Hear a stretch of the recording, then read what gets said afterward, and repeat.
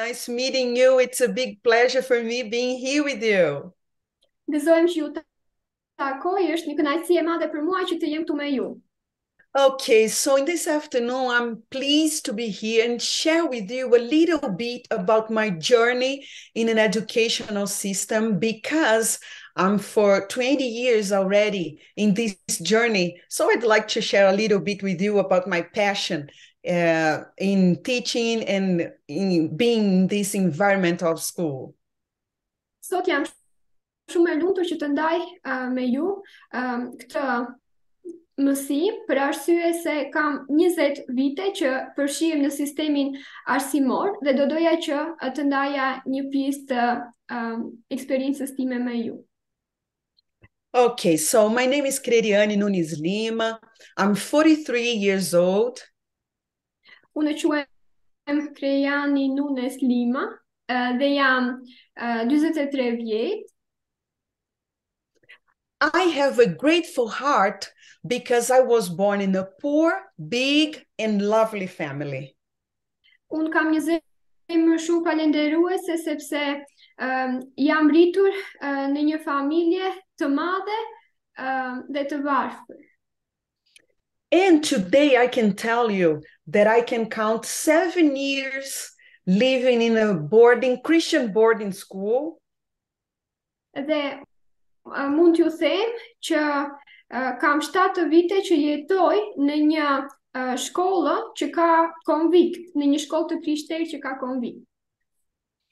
So during my middle school years and also graduate school years, I had the opportunity to study in these church boarding schools. Gjatë viteve që unë kam qenë në sistemin para universitar, pra gjatë viteve të nëntëvjeçares dhe të gjimnazit, kam pasur privilegjin që të studioja në një shkollë të krishterë. And today, I have been a teacher in Adventist schools since 2002. Dhe akoma vazhdoj që të jem një mësuese në këtë shkollë që është me konvikt që prej vitit 2002. And I have experience nowadays in teaching in childhood education, elementary, high school education, undergraduate and postgraduate levels. Dhe kam eksperienca në të gjitha sistemet e arsimit, duke filluar që nga fëmijët e vegjël dhe deri në sistemin pas universitar. So I work nowadays full-time as a professor. Në ditët e sotme punoj si një profesore me kohë të plotë. But I have also an experience in translating because I'm also a translator, and I have experience in translating for education and for religion themes. Gjithashtu kam eksperiencë në fushën e përkthimit sepse jam një përkthyese në fushën e arsimimit, gjithashtu edhe në krishtërim.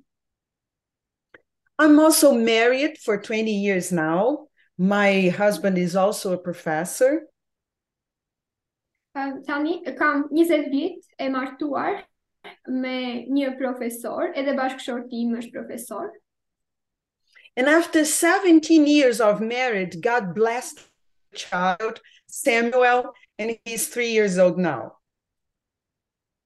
Dhe pas 17 vitesh martes, Zoti na bekoi me një djalë të quajtur Samuel, I cili tani është 3 vjeç.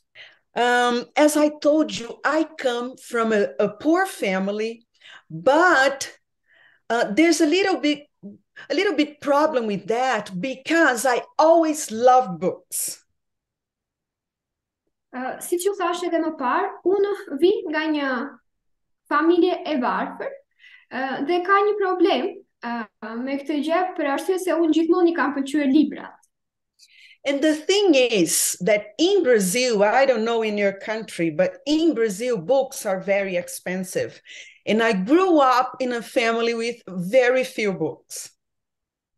Nuk e di për në vendin tuaj, por në Brazil librat janë shumë të kushtueshëm. Dhe unë u rita në një familje ku kishim shumë pak libra. But I remember loving those few books. I remember reading them, although I did not yet how to read. But I always, look at the pictures and the images. And in my mind, I thought that I was reading. That was my dream.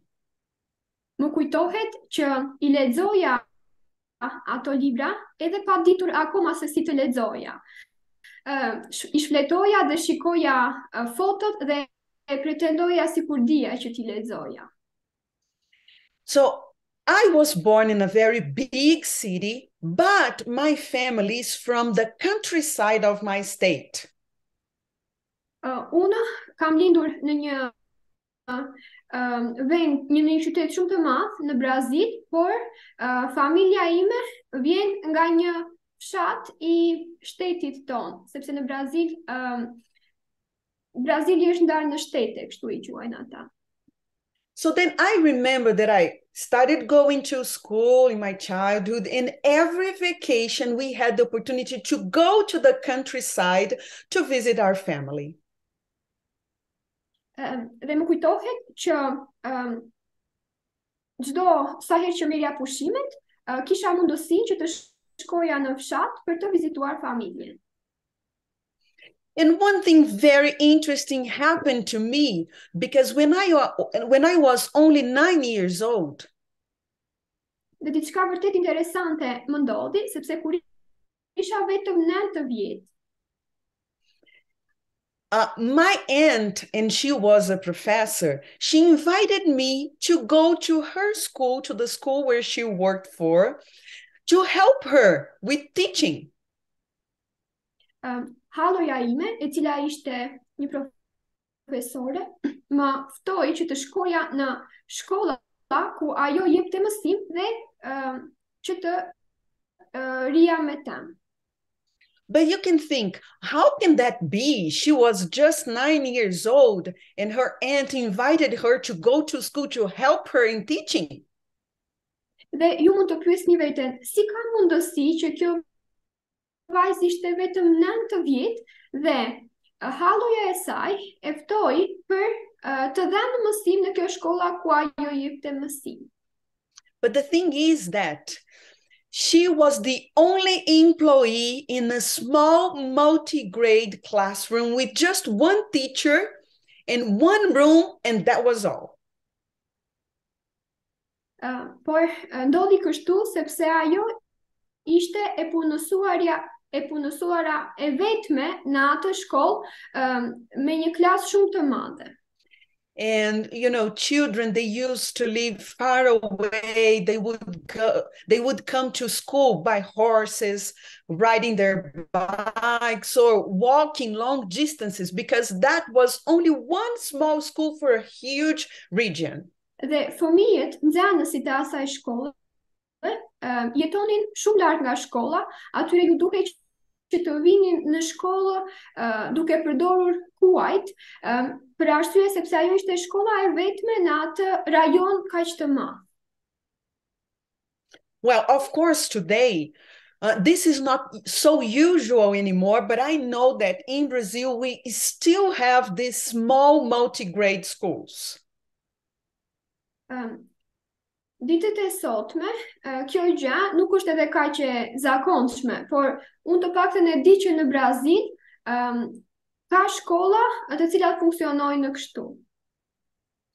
Okay, so now, just for me to be acquainted a little bit with you, I would like to know if some of you had already had the opportunity to work or to study in a school like this. Dhe që të njihem pak më shumë me çdo kënd prej jush, do doja që të më tregonit nëse keni patur mundësinë që të punoni në një shkollë e cila është e madhe, por është shkolla e vetme në një qendër shumë të madhe banimi. Dhe që është, domethënë, duke qenë se është shkolla e vetme në atë zonë, fëmijëve, nxënësve ju duhet që të kaloj shumë kohë për të shkuar atje dhe për të larguar nga shkolla. This experience, you don't know, you have never heard about these small multi-grade schools? Pra ju nuk keni pasur në një përvojë të tillë që të jepni mësim në këto lloj shkollash? Jo. Okay, Rita? No? Okay, so for you that don't know this reality, the thing is that my aunt in that small school, she required so much support that I myself, only with 9 years old, I could help her. Hallos time, I duhej aq shumë ndihmë sa duke punuar në këtë shkollë, edhe ndihma ime e një 9 vjeçareje ju duke dobishme. Well, last year I heard that due to many factors over the years, including research on learning styles. Vitin e kaluar, për shkak të disa faktorëve të rëndësishëm, duke përfshirë këtu edhe kërkimet që bëhen në stilet e të mësuarit. And also due to advance of technology. Dhe për shkak të përparimit të teknologjisë, a lot of things have changed, and even these small schools in Brazil, they have help from big cities. Shumë gjëra kanë ndryshuar dhe edhe këto shkolla të vogla në Brazil, pra si kjo shkolla që ne përshkruam, kanë ndihmë, marrin ndihmë nga qytetet e mëdha. So through technology, through internet, they're in that small schools, they can be in touch with bigger schools in the city. Pra me anë të teknologjisë, me anë të internetit, këto shkolla të vogla mund të kenë kontakte me shkollat më të mëdha. And so they can have help from that big cities and big schools and be in touch with other teachers also. Dhe pra duke qenë se janë në kontakt me këto shkolla që janë më të mëdha, ato shkollat e vogla marrin ndihmë nga këto shkolla të tjera, duke përfshirë këtu edhe kontaktet që kanë edhe me mësuesit e tjerë. Okay, but as for me, that experience had a huge impact on my whole life. Por ajo eksperiencë që unë pata, bëri një impakt shumë të madh në të gjithë jetën time. The thing is that from that experience on, I found out my way. Even as a small child, I found out my way, and I knew in advance that I would be a teacher my whole life. Edhe pse isha një fëmijë i vogël në atë kohë, e dija që nga ajo përvojë që pata, në të ardhmen do të isha një mësuese gjatë gjithë jetës time. So every vacation, I would go there, and my aunt would say to me, well, you are going to teach the smaller ones. So you are going to teach them how to read, how to know the letters, and I myself am going to be with the bigger ones. Sa e shkoja tek kjo shkolla ku punonte halla ime për pushime, ndihmoja atje, jepja mësim dhe halla më thoshte që unë do t'ju mësoja nxënësve fjalët që janë më të thjeshta apo shkronjat, ndërsa ajo merrej me mësimin e fjalëve të tjera. Okay, so in my teenage years, I got a scholarship and I had the opportunity to go to the smallest and the cheapest boarding school in Brazil. Gjatë viteve të adoleshencës, përfitova një bursë studimi dhe pata mundësinë që të shkoja në një shkollën më të vogël dhe më të varfër me konvikt. And even in my middle school, even in high school, I started to be a teacher. Edhe kur isha në gjimnas, fillova që të isha një mësuese. And then during my vacation, at that moment of my life, I started selling books on my vacation time. And during 7 years, it repeated. And for 14 vacation, for winter vacation and summer vacation, I would sell books to come back to school and continue studying to be a teacher. Gjatë asaj kohe, fillova që gjatë pushimeve të shisja libra dhe duke filluar që nga ajo kohë për 14 vite në vazhdim, gjatë pushimeve të dimrit dhe të verës, fillova që të shisja këto libra. And then finally, with 22 years old, I had my graduate degree and I started working in a school. Dhe më në fund, kur u bëra 22 vjet, u diplomova dhe fillova punën time në një shkollë. At that time, I thought that to be a good teacher, I only needed to know the information and I needed to be a good person, to be friend of my students, and everything would be wonderful. Në atë kohë, kujtova se për të qenë mësuese e mire, më duhej vetëm që të kisha informacionin e mjaftueshëm, të isha miqësore me studentët e mi dhe gjithçka do të shkonte për mrekulli. I had already studied about philosophy of education, but I didn't know in reality the importance of a good philosophy of education, you know, to build a huge and strong career as a teacher. Kisha studiuar për filozofinë e edukimit, por nuk e dija se do të thoshte kjo në praktik.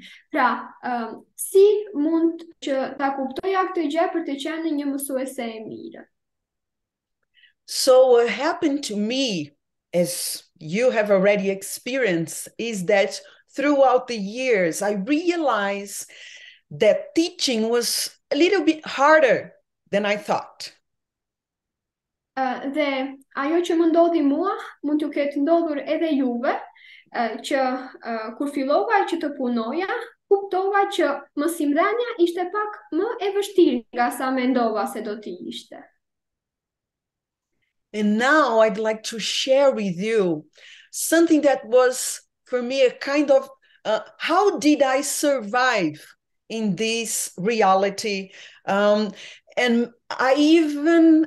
I could say this cruel reality of school. How could I survive in my career? Dhe tani do doja t'ju tregoja se si I mbijetova këtij realiti të pamëshirshëm në shkollë, thotë. So what happened to me is that I found so difficult to keep the pace with the students, you know, this kind of discipline, how to deal with so many different characters. Ishte shumë e vështirë për mua se si të kapja ritmin e studentëve, se si të menaxhoja, se si të sillesha me karaktere të ndryshme të studentëve.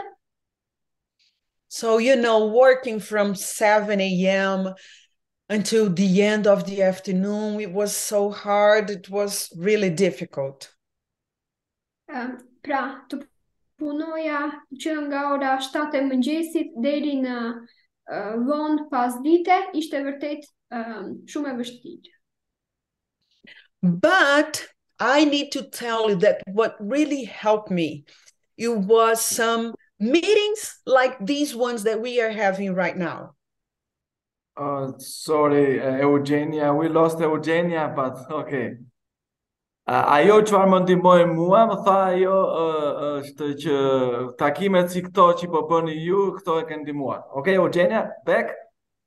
Okay, so in meetings like this, I had the opportunity to learn to listen to some experiences, to listen to some lectures, and through these meetings, I'm sorry.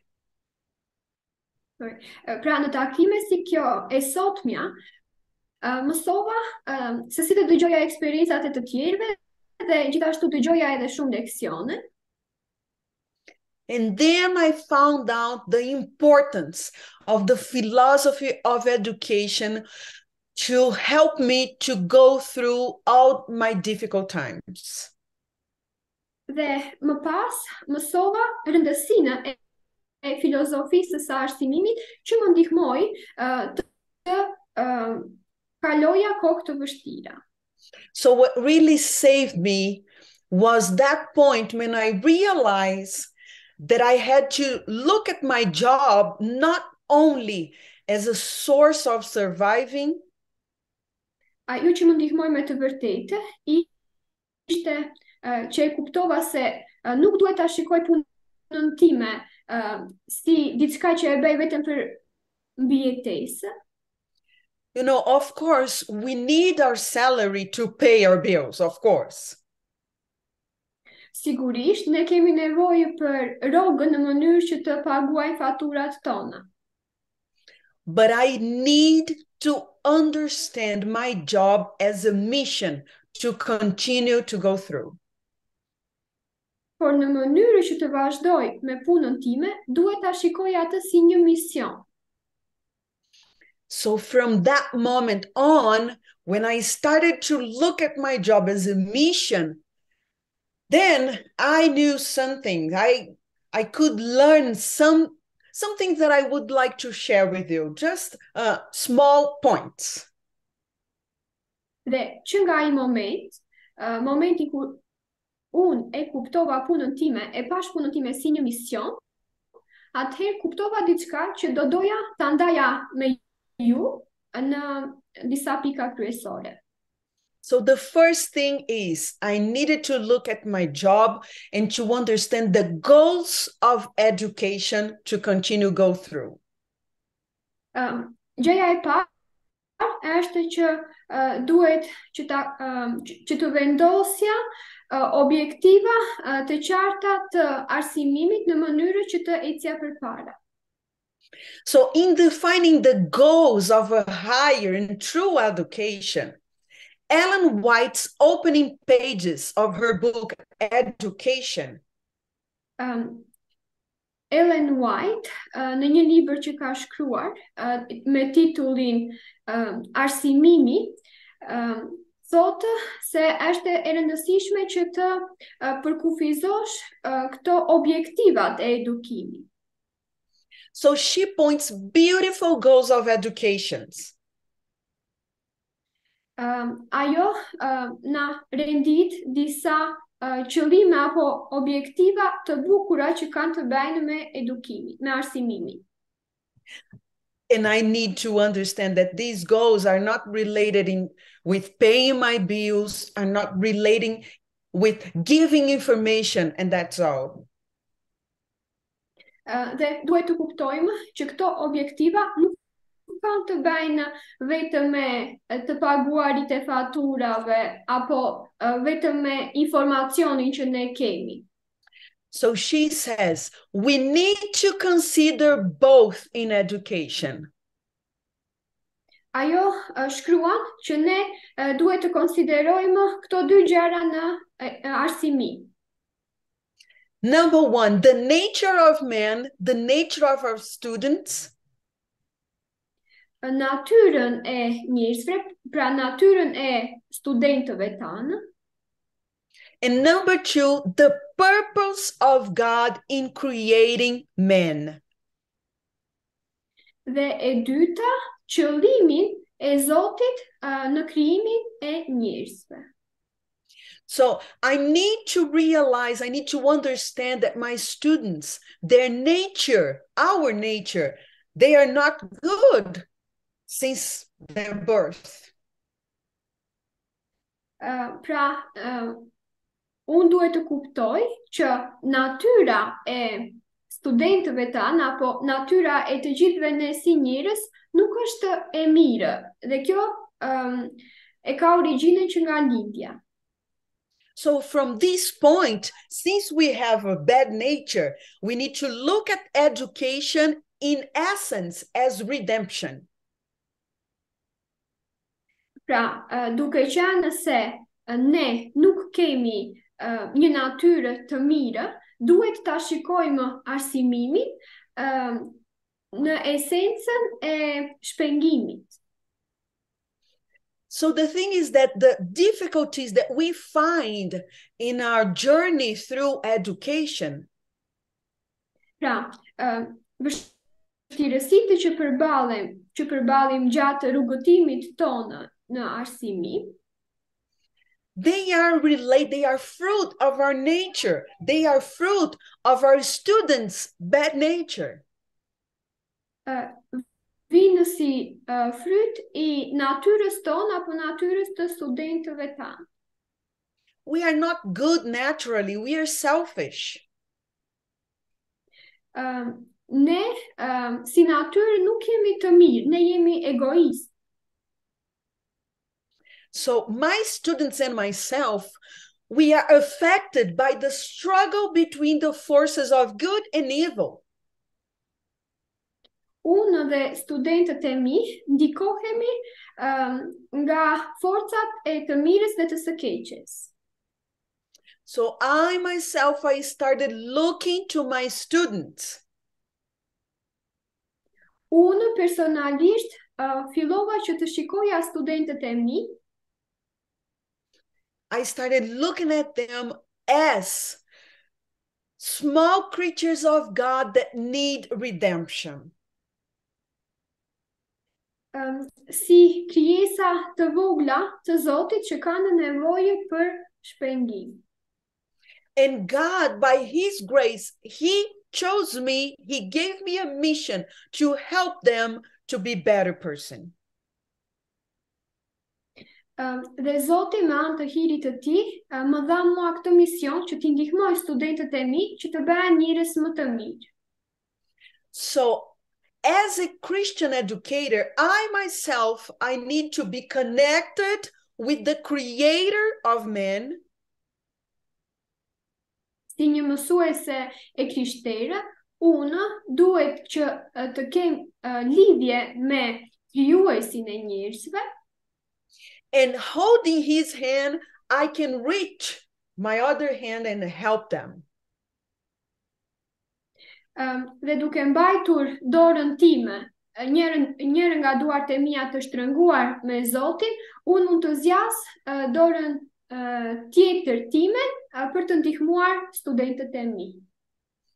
So this, in reality, helped me to understand the second thing I would like to share with you. Dhe kjo në realitet më ndihmoi për të kuptuar gjën e dytë që dua të ndaj me ju. So the second thing I'd like to share with you that helped me to go through my difficulties in my journey. Pika e dytë që më ndihmoi mua në vështirësitë e edukimit. So the second thing is that I understood my job as a divine calling. Është fakti se unë e kuptova punën time si një thirrje hyjnore. So my colleagues, I understood, and this helped me throughout these 20 years, I understood that my job is a divine calling. Koleg, ajo që më ndihmoi mua ishte që gjatë këtyre 20 viteve unë e pash punën time si një thirrje hyjnore. Teaching is much more than transmitting information and filling students' heads with knowledge. Mësimdhënia është shumë më shumë se sa thjesht transmetimi I informacionit dhe është më shumë se sa thjesht të mbushësh studentëve kokën me njohuri. In the book, Counsels to Parents, Teachers and Students, Në libri Këshilla për mësuesit, prindrit dhe studentët, Ellen White says, autorja Ellen White shkruan: the great work of parents and teachers is character building. Puna më e madhe e mësuesve dhe edukatorëve është ndërtimi I karakterit. So it brought me from that point. I was so worried about the small things that happens in classrooms every day. Pra, që nga ajo pikë tek e cila ndodhesha, ku mendoja vetëm për gjërat e vogla që ndodhin në klasë çdo ditë. And I started to understand my job as a higher and divine calling. Kjo më ndihmoi që ta shikoja punën time si një thirrje më të lartë dhe hyjnore. And the last thing I would like to share with you, the third one, Dhe pika e tretë që do doja të ndaja me ju is that I learned the value of a higher and true education when I understood është që unë mësova një vlerë të rëndësishme të edukimit të lartë dhe të vërtetë kur kuptova I understood that the joy of service stands at the very heart of the educative process.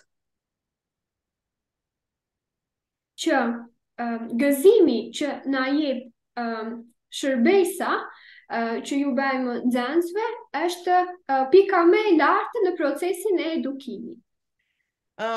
It is usual to hear around us, it seems that there's spirit of an error. Could you say it again, please? It's usually for us to hear and to see other people saying. E dëgjoj më shpesh apo shikojmë njerëz të tjerë që thonë they say, society owes me a good living because of all my years spending in getting an education. Shoqëria më ka borx një jetesë të mirë për arsye se kam shpenzuar gjithë këto vite duke dhënë mësim.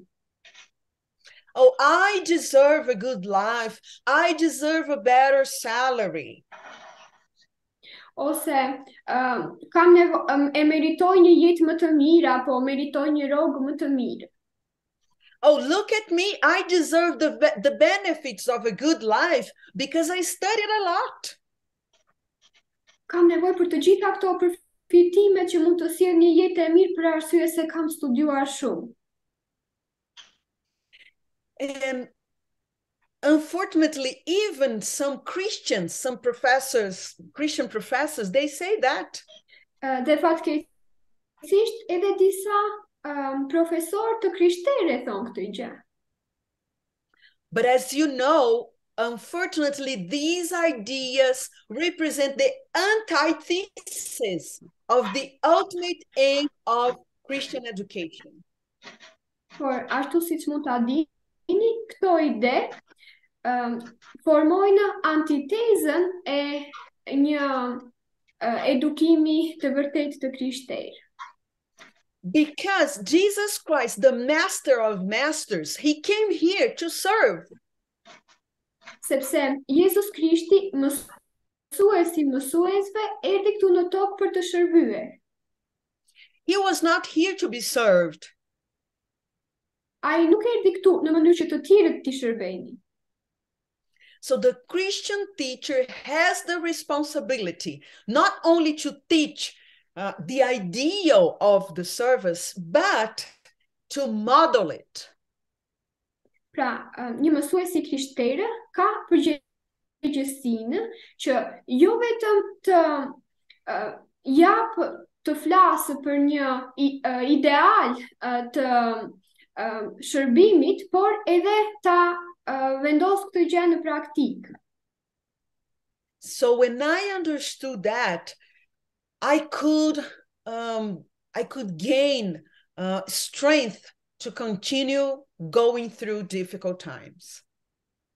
Që nga momenti që e kuptova këtë gjë, gjeta forcë në mënyrë që të kaloja kohët time të vështira. And I stopped looking at myself as the central of my educational system. Dhe hoqa dorë nga të pari të vetes time si qendra e sistemit të edukimit. So I was there to serve, Pra unë isha atje për të shërbyer and also to help my students to learn how to serve. dhe të ndihmoja studentët e mi që të dinin se si të shërbejnë. Because by nature, we do not serve by nature. Sepse ne nuk na vjen në mënyrë të natyrshme që të shërbejmë. So, my friends and colleagues, Prandaj, miqtë dhe kolegët e mi, I would like to finish my talking here do doja që ta përfundoja prezantimin tim with this sentence. It is almost impossible me këtë fjali. Është gjithmonë e pamundur to overestimate the power of a teacher as an example for good. Që të mbivlerësosh fuqinë e një mësuesi si një shembull për mirë. Being a model is a part of teaching. Të qenit një model është pjesë e mësimdhënies. That no teacher can escape. Që asnjë mësues nuk mund t'i shpëtojë. So these understands, they help me a lot. Dhe kjo mënyrë, ky bot kuptim më ndihmoi shumë. And I came here today just to share a little bit of my story and the things I understood, the things that helped me to fulfill this 20 years in class. Dhe erdha këtu për të ndarë me ju këtë bot kuptim që mora, këtë eksperiencë që kam, që më ndihmoi që të përmbushja 20 vite të mësimit tim në klasë. And I believe that God will help you. I know that He has helped you already. Dhe unë e di që Zoti ju ka ndihmuar ju tashmë. And He will help you to love education. Dhe ai do t'ju ndihmoj edhe në vazhdim që ta doni edukimin. To love your students. Që t'i doni studentët tuaj. And to serve through all your life. Dhe që të shërbeni gjatë gjithë jetës tuaj. Thank you so much for the opportunity. God bless you. Faleminderit shumë për këtë mundësi që më dhatë, Zoti ju bekoftë. Thank you.